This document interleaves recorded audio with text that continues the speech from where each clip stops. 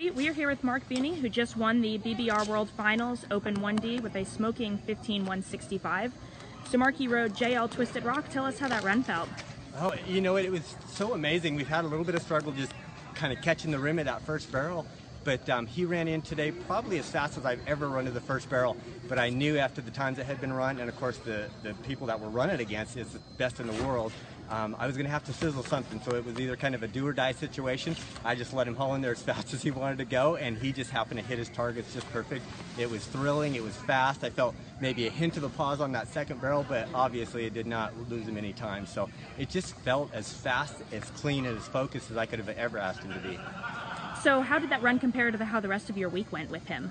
Well, the first day in the Coliseum, in the first qualifying round, I used a different bit on him, which he wasn't real happy with. He smoked the first barrel, but on the second, he really hung off away from my hand, and so he bowed really hard to the third barrel. He still was able to hold on to a small check at 27th in the entire round out of the 1,668 contestants. Not bad. But then we came back. I decided to do the bit change, put him in one he's a little happier in, which is the same one I run him in here, which is the JD Morrow bit.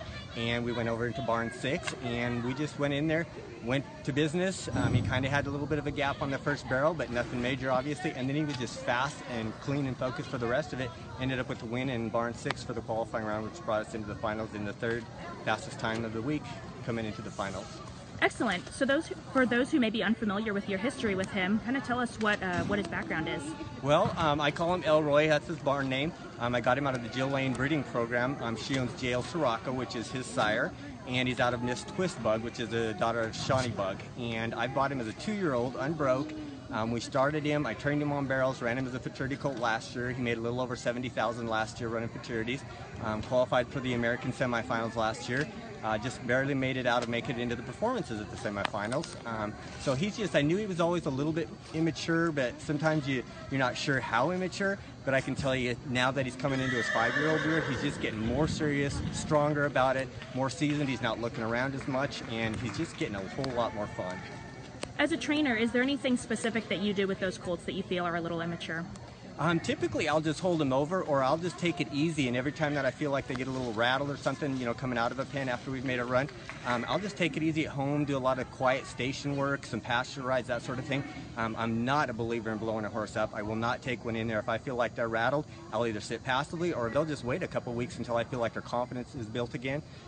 Sometimes I hold them over till 5-year-olds instead of 4-year-olds, and that does the trick. Sometimes, you know, your horse just won't make a Futurity horse, whether it's a 4 or 5-year-old, and you have to carry him over. But I just try to stay real conscious of that. If they feel rattled at all, we just quiet it back down until they feel confident again. Awesome. So what are your plans now with Elroy going forward? You know, he is for sale. I'm not in a hurry to sell him. He's kind of got a lot of quirks as far as outside of the arena. Always runs barrels, always serious about it in the pen, so he's a top-notch horse from top to bottom. But you know, I'm happy to keep him. I mean, I got a lot of goals this year. I want to make it to the finals of a few big associations that have come up. I want to make the American semifinals, which actually that goal was accomplished today because the World Finals winner actually gets a qualification to the American semifinals. So that's goal 1 down right there. So I'm going to just keep him as long as I can. When the right person, which I'm going to make sure he's matched with the right person, because you know his quirks are going to take the right personality to go with him, and I'm not going to sell him to just anybody. So I'm going to keep him as long as he needs to be in my barn. Awesome. And do you have anybody specific you would like to thank after this week? Any sponsors, friends, or family? Yeah, absolutely. I always like to sponsor Kimmy Byler down in Texas with horseswim.com. Outlaw Equine, they do all my vet work, and they've always taken really good care of Elroy. Jetolena, of course, she owns Jetolena Quarter Horses and Sirocco, which is Elroy's sire, and she's just been a great friend and a great business partner as well on a lot of these colts, and sells me great stock every year. And of course, Animal Element, they provide me with a lot of product and some shirts for competition, that sort of thing. And also I use some products from Oxygen this week that really I think helped a lot. So those are my main people that take good care of me, and along with my partner Rick McIntosh, who's always there for me, and my friend Twyla that come to all these deals with me and stand in the wind pictures. Excellent. Well, congratulations, Mark. Enjoy it. Thank you. I appreciate it. We're here with Dally Parker, who just won the 2D championship here at the BBR World Finals. Dally, how are you feeling? I feel great. Thank you for asking. You bet. Tell us about the horse that you rode. She's pretty easy to ride. Her name is Leading Haunt Memory. She's an own daughter of Leading Memories. Today, she kind of got by the first barrel, cost us a lot of time, but you know what, she worked good. I'm still proud of her, and I just bought her, so I love her. I'm proud of her.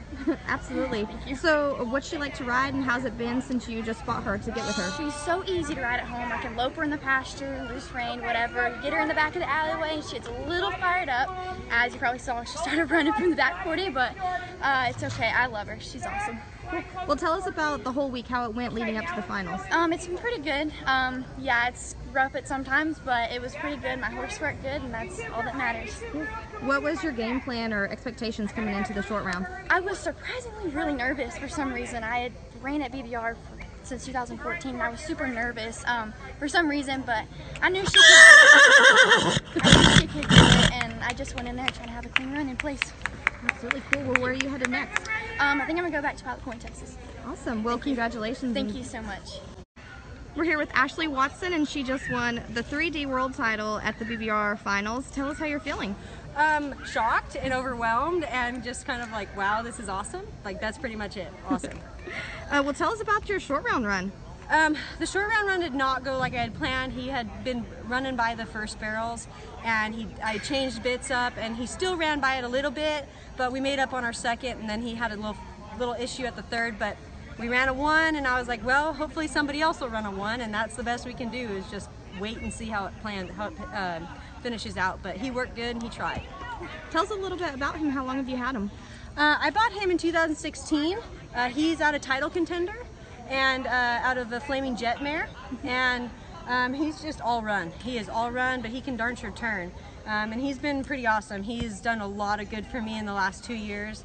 And we got a Martin Stingray saddle here about a year ago, and that changed our whole riding, just everything about our riding, my sitting, how he felt, and yeah. So he's about the worst thing to try to get in the arena, but and he needs his pony. Usually I bring his pony with him, but other than that, he's Monster, and that's his name, and he's just cool.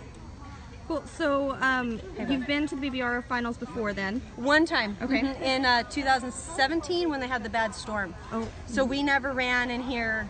We ran one time in here, and that was it. So that being said, what was your preparation to come here this year? A pony for him, because he was a nut job in his stall last time we were here, and then really preparation is just making sure that I go to my points and I ride like I know how and make good runs. What do you have planned in the future coming up? Well, I was hoping that we'd be in like a position to go to the American semifinals, but really this is good for us. Like, this is good to see where we stand and what we need to work on, and we'll keep going. We'll go to some barrel races in Amarillo. I'm from Dalhart, Texas, which is in the Texas Panhandle, so I mean, we'll just keep going to everything that we go to. Perfect. Well, congratulations here, and good luck the rest of the year. All right, thank you so much. Hey everybody, we are here with Shawne Miller and Try Messin' With Me, who just won the Better Barrel Races World Finals 4D Championship. So Shawne, tell us how your week has gone here in Oklahoma City.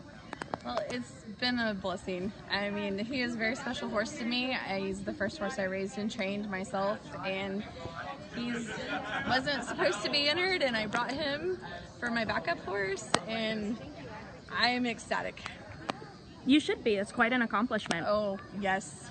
So how did your run feel today in the finals? Well, he was a little wild. I was worried about being the third run because he's been on a 6-month break, and he got a little wild, and I just didn't want to hit a barrel. I just wanted to leave him up, and we did, and got my world title. So that's awesome. Get your check in there. Happy. Very cool. So what is he like as a horse, just to be around? He literally gives me everything all the time. I rodeo on him mostly, and he is usually a lot better outside than inside, but most consistent horse I've ever had in my life. Excellent. And so other than barrel racing, what all do you do? I do welding electronics on welding robots, and have 2 kids, and we pretty much just work on a farm and raise cattle and horses. Cool. And where are you from? Mansfield, Missouri. Excellent. Will you be making the trip next year to Oklahoma City? Oh, yes. Wonderful. Well, best of luck going down the road. All right, thank you. We're here with BK Wilkins Lovelace, and you just won the 5D championship here at the BBR World Finals.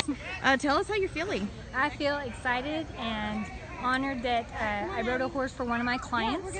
She was having some problems with him throughout the year, and so I was able to bring him because my 1D horse passed away a week before the thing he colicked, and so she let me bring him. So I'm pretty blessed, and thank you to Renee for letting me bring her horse to the... Boy, that's a pretty emotional trip for you then. Yes, ma'am. So tell us just a little bit about the horse that you rode. His name is Flash. He's a 9-year-old paint. He's a paint, but he's a crop out. He came off the track, and he is, like I said, owned by Renee Chestnut, and she lives in Wynnewood, Oklahoma. I was like, where does she live? And it's just a blessing to ride him. He's a good horse. He's up and coming, and something for everyone to look for. Cool. So tell us about the week on him and leading up to this finals. I was real nervous, of course, not knowing the horse, only riding him for a month or so. And my first run was great out on him. My second run in the gold card, he didn't do what I thought he was going to do. Came back in, made another run, and then made a perfect run today. So I was very excited with his run. Good. Did you have any game plan or expectations with him for the short round?